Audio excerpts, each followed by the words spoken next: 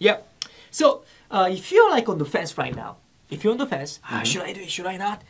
You know what? I'm telling you right now, from the bottom of my heart, do it. Exactly. Do it to it. Just jump in the deep end. As Yeah, they say. exactly. Dive into, dive in. Right. What's got to lose? I mean, of course, you gotta pay for it, right? Because I mean, like, yeah, I gotta pay Norman. I use my resources, right? I use my time and resources. Right. But compared to any other platforms out there, think about the money that you have spent for the past, 10 years or 15 years of your life into English education. How much Right. have you spent, right? So if you're like worried about, I'm spending this money, you gotta think about what you get out of this investment. Exactly. It's all about investment. How you're gonna invest your time. So I strongly recommend this YouTube challenge, and I guarantee you, as long as you do follow our feedback, as long as you do follow our instruction, and you follow every step of the way, then we guarantee you, you will be a different person in 4 weeks, right? And then you are getting the habit out of it. Yes. Once you get this habit, and you're gonna apply even after this challenge is over, then I'm sure that your English will improve in no time. Absolutely. Agree? Absolutely. It's a great, like I said, as you said, it's not something it's not like you'll become a native speaker within 4 weeks. Yeah. But it sets a great foundation to build on. Yeah. You gotta think about you need to have a infinite mindset. Yes. Infinite mindset is not okay, it's finite. 4 weeks, 6 weeks, or 6 months. English is conquered and I don't have to speak English anymore. No, it's not like that. It's like working out, right? Exactly. And okay, 4 weeks, I can make you 6-pack. Okay, you go to the gym, you work out 2 hours a day, 3 hours a day. You work out like a crazy. For 4 weeks later, okay, you got a 6-pack.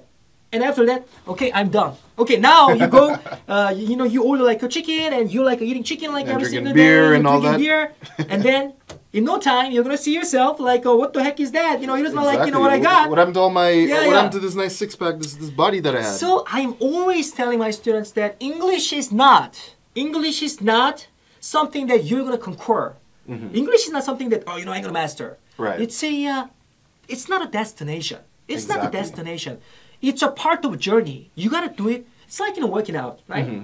So just because you get to a point where you feel like, I feel comfortable, doesn't mean you gotta stop. You gotta keep going at it. That's why habit matters. Exactly. Force of habit matters than anything else, right? Like I'm a native speaker, and there's still a lot of vocabulary in the English language that I'm learning all the time. Exactly. I'm still learning English myself, and I'm a native speaker from Canada. So exactly. Excuse me. The learning never stops, and even just new idioms are always being developed. New words are always being developed. Yeah.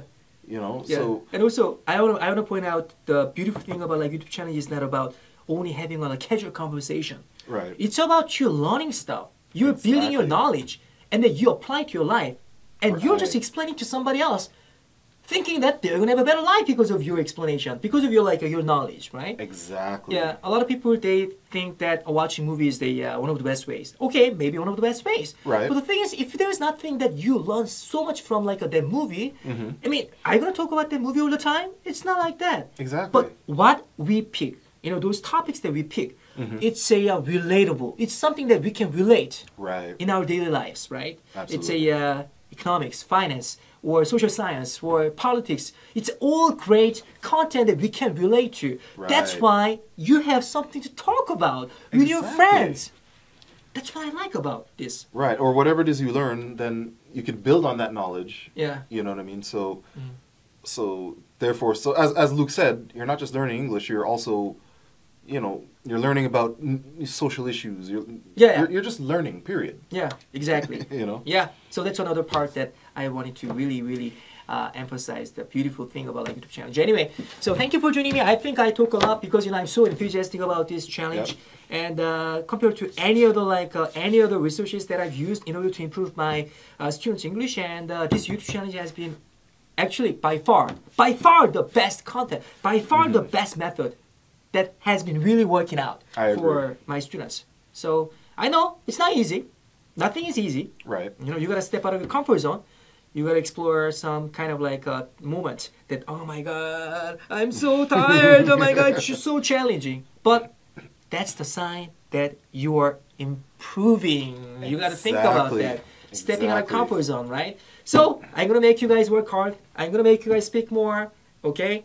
Then you will see the result, and we will do our best to guide you into the right direction. And Norman and I and other coaches out there, they're going to help you along the way. Absolutely. All right? Trust us, apply, and see you on YouTube challenge. Yep. See you guys later. Looking forward to working with you guys. All right. Take care.